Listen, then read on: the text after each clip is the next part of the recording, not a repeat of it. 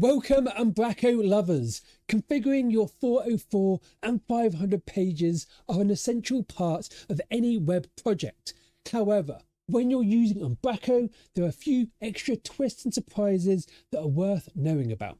Now, some of the things you might want to think about are, should your error pages be static or should you build them in Umbraco? Is it better to configure things in settings or code? And should you use a content finder? Now, if these types of problems are giving you sleepless nights, then you should probably get a life outside of development because there's better things to think about. However, stick with me to delve into the nitty gritty of configuring error pages inside of Umbraco 13. Right, so we're going to kick things off looking at the easiest to implement error handler, and that is the 500 page. So a 500 page is going to get thrown whenever an unhandled exception gets generated within your Umbraco website. So the first question you need to ask yourself is, should this page, should it be a static page or should you build it inside of Umbraco? And in order to answer this question, let's quickly jump to the whiteboard. So let's say we've got this page, it's been built in Umbraco and it's got a menu. Now the menu has a bug and it throws an exception, and what will happen is that Umbraco will then load the 500 page. But let's say our 500 page has been built in Umbraco using the same menu. This is going to have the same bug, which is then going to throw an exception. And then we end up with an infinite loop because we have a page that throws an exception, that calls the 500 page, that throws an exception, then another 500 page is called, and then we throw another exception. And this carries on until IIS throws a Stack Overflow exception. And then this is where things start to get really bad for your website because you're going to be dealing with multiple site visitors at the same time. This means that IIS is going to have to process multiple requests. However, if IIS is constantly throwing too many Stack Overflows, then the whole server is going to shut down and nothing is going to work at all. And it's this exact reason why we always need to build a 500 page as static HTML. Because if you build it in Umbraco, you can get in a situation where your whole application dies and you won't have a nice way to fall back gracefully. So with that said, the next thing we need to do is create our page and then register it with Umbraco to always load that page if an unhandled exception is thrown. So with that said and done, I've jumped us over to my Umbraco 13 sample site, and you can access this through the related tutorial linked to in the description below. So we need to add in our 500 page inside of www.root because everything in here is going to be available from the root domain. Now, creating a 500 page, dead simple, create a page, 500.html, call it whatever you want to. And then within here, you just need to put in all your static HTML. And this HTML will include everything to render out the header, the menu, the footer, the body content, as well as containing all the styles required to make the page look the way you want it to. Now, after you're happy with your template, the final step is to register your template with the pipeline. So what we want to do is tell your application to call this template whenever an unhandled exception is thrown. Now we do that inside of good old program.cs. Now I should probably point out I have created a video on the best way to structure program.cs for Umbraco 13, which you can find in the related tutorial linked in the description. But the key thing is that there's basically two parts here. So we've got the create builder, which generates a web application builder. And then using this object, we can do build, which generates this web application object. And it's on this app object here that we need to register our 500 handler. So basically you just do an app.useExceptionHandler and you pass in the path to your 500 page. And because we added it in www.root, we don't need to do any fancy routing here because we're going to get access to it on the root domain of our website. Now, after we've done this, if I launch my site, whenever we generate an exception, and I've got a page here that should throw an exception that I've called throw error, you'll see that our 500 page should get called. And this is now configured to call this template whenever an unhandled exception gets called. The next type of error handler that we need to create is the classic 404 error handler, page not found. So here, unlike the 500 template, we'll be generating everything inside of Umbraco because that makes sense, because it means that we can use the shared layout on our 404 pages, which is much better. Now, when it comes to implementing this handler, you basically have two options. Do you want to implement it in code, or do you want to implement it in config?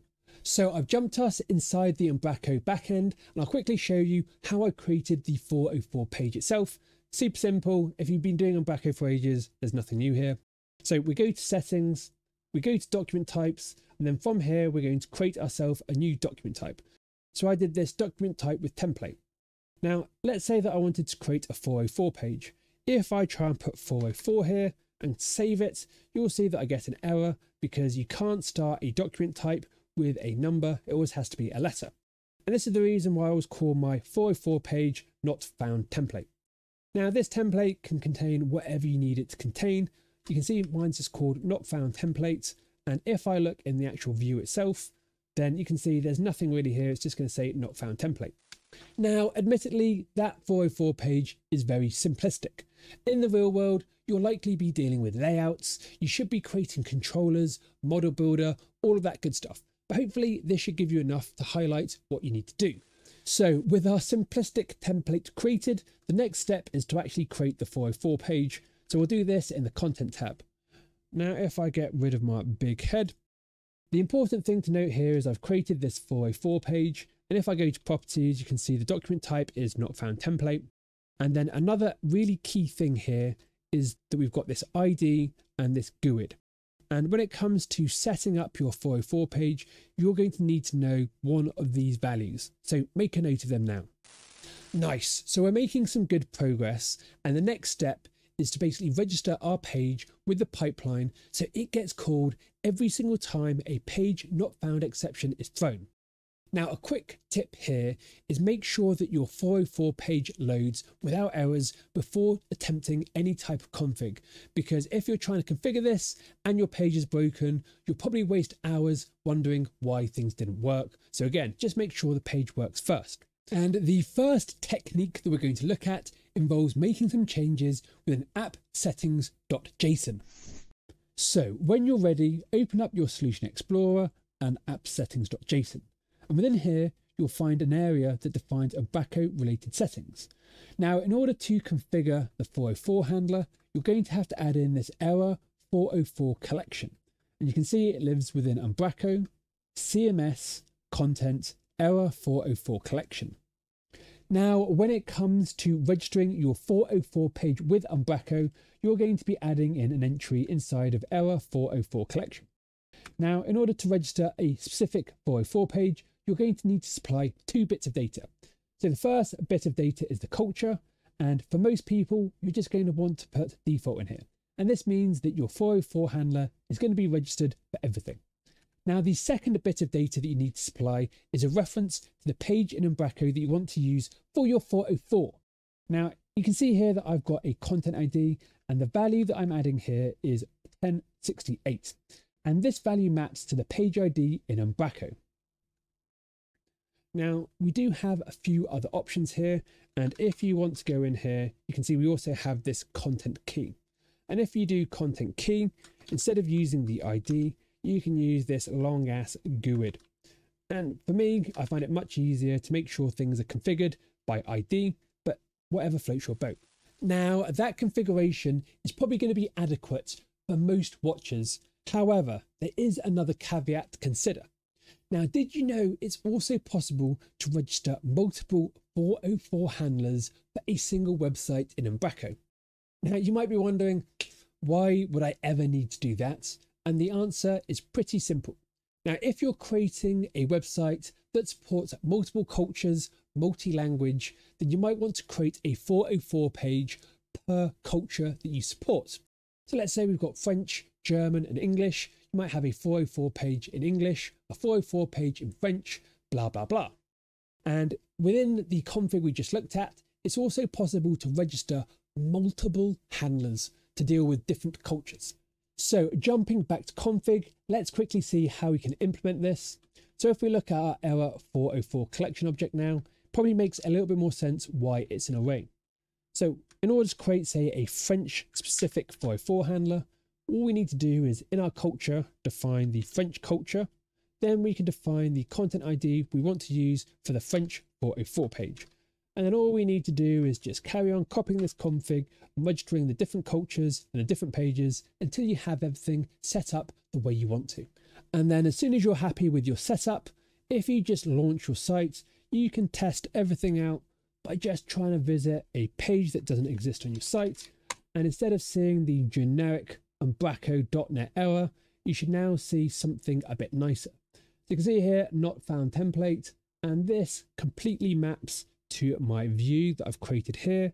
I've got my not found template view, and all it says is not found template. So this is the page which is loading here.